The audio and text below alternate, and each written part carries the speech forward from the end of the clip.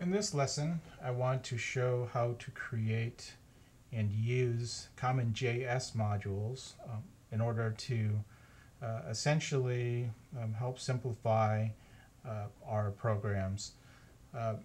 The solutions that I've created so far have basically put everything into a single file, and that obviously doesn't make for very readable code. And also, there are issues that come along with doing that. And so, what I want to do is show how to create applications that define their own modules, and then show how to actually include those into the program.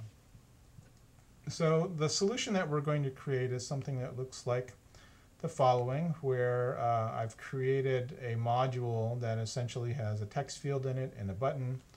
When I type in some words, say, let's say my name,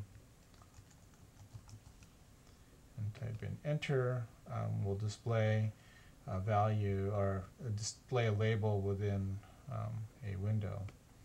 Okay, so I need to create this, and I'm going to start off with creating a view that essentially is our module, and it has two features. The first thing is I want to create a function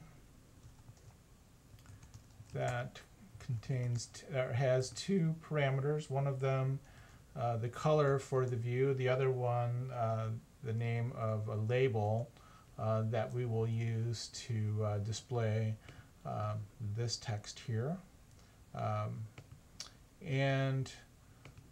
So I'm going to create this function and have this function essentially define a view.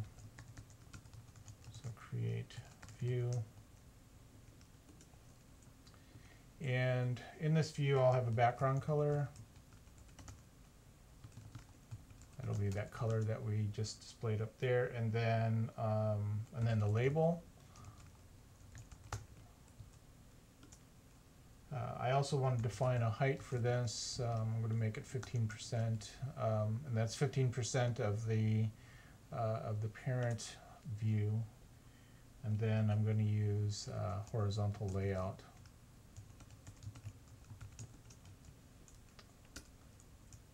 And then let's see. So I want to actually return this. This is the return value of the function. So whenever we call this function, we will have a new view that's created, and then that'll be returned. There are a couple other things I need to add to this yet, a text field and a button. I'm going to hold off on that for the moment, and I'm going to first finish up the module, the basics of the module, and then we'll add the other features in. So in order to use a CommonJS module, we need to use the module.exports command, and then we're going to set that equal to the name of this this function, which we've called view1. So I'm going to do that, and then this this ensures that whenever we actually use this module, that this function is what's being executed. Okay, so I need to actually use this in a program. I'm going to create a window. Create window. And for the background color, I'm going to make it black so that it's distinguishable from the view that we've just created, and I'm going to use a vertical layout.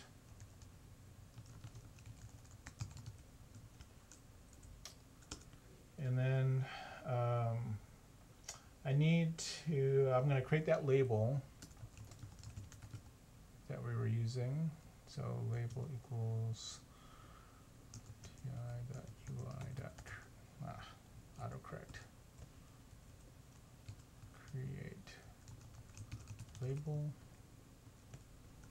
and make the color of that label white. And we're going to put that 10 pixels from the bottom of whatever the previous view is that gets added. Okay, so now comes the part where we're actually going to use the module that we just created. So I'm going to create a variable. I'm going to call it view, and I'm going to say require UI/view. So I put this view file into the UI directory, and so I'm basically saying use whatever code is in that that file. Notice here I did not put .js. If you do that, then that'll raise an error. And then now I want to instantiate the view. So I'm going to call my view equals new view. Oh, and then I need to pass in two parameters. So one of them is color. Let's start off with white, and then I need to pass in that label, because that's where we're going to display that one message. Okay, let's add this to the window, my view, and then show the window. Oh, actually, we also need to add the label to the window, and then we can show it. So open. All right, so what we should have now is just a view that's going to be just a white bar, because we haven't put in a button in it or a text field. So that's what we should see in the simulator. So let's go ahead and run that. Just take a moment.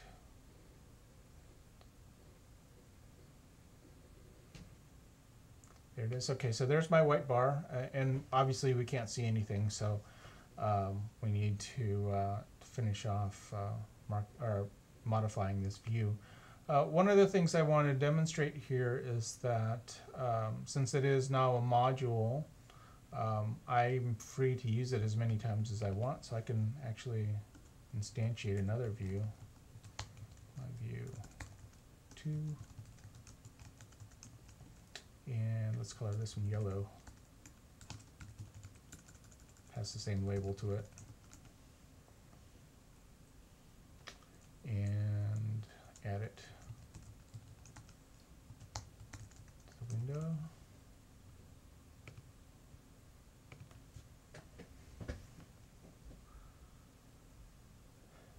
So let's see, here's our, so here we have the two views, white and yellow, that have been added to the window. All right, so let's finish off the implementation of that view so that it actually does something. And we'll leave both of those on there. Let's go here and change the view. Okay, so I need to do two things. I need to add the text field. I need to add the button. Oh, and then I also need to have something that reacts to the button event or the click event. So let's create the text field first. So var tf equals ti create text field.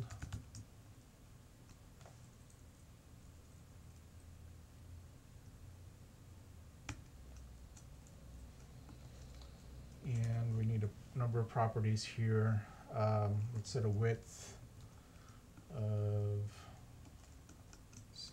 70%, and let's set a height of let's say not quite 50%. Let's try 40% of the main view. Let's set it 10 pixels to the left and 15 pixels from the top. Oh, and then we need to set a border style.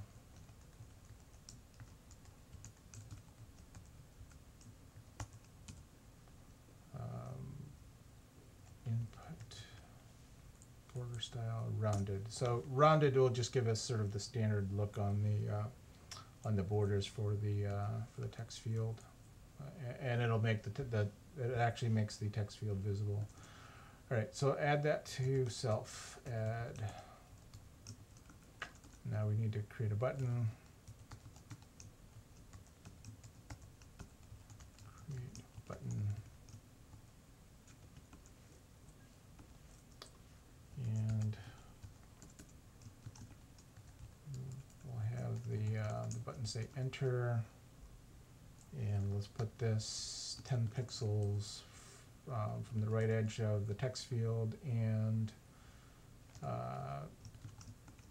say 15 pixels from the top edge of the view, and then add the button to the view. And then finally we need an event handler for the button click. So add event listener. So when we click on the button, we're going to do this function. Let's see.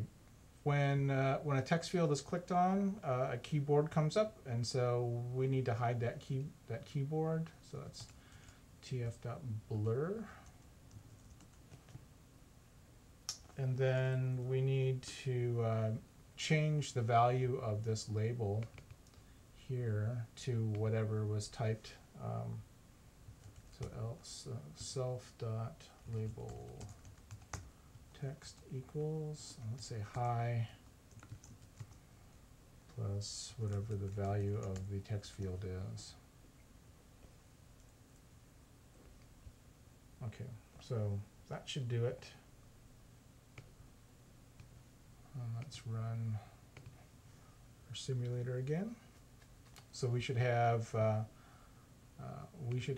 two of these search boxes. If I type in here Jerry, oh, where is my, all right, let's try, let's hide these first, and let's make sure that our labels are done properly here.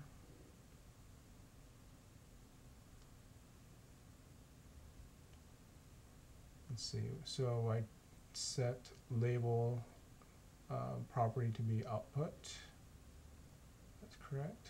And then let's see, did I added the label to the, oh, while. There's no while color.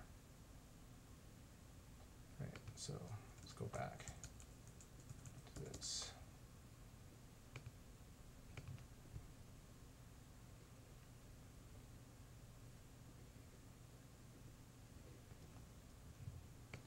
Okay, so I'll try it again. There it is, and both of these views are connected to that same label. So if I type in either one of these, it changes. It still changes that same label.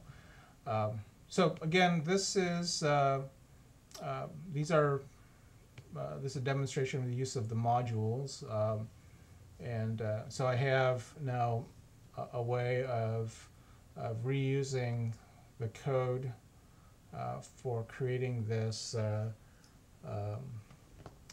this view with the text field and the button.